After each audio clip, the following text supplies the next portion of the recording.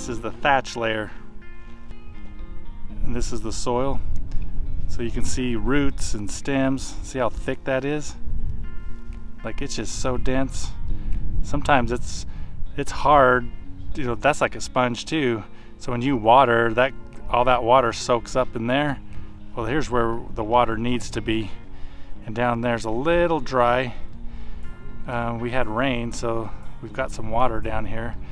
But it'd be interesting to see if the water actually penetrates through that sponge and comes out to where the roots are. It's just a thick mat. It's good because it gives us, you know, protection from, you know, drying out the soil, kind of can absorb some moisture, but when it's too thick, it can actually prevent moisture from getting through it, and can be a place where insects breed and grow and feed.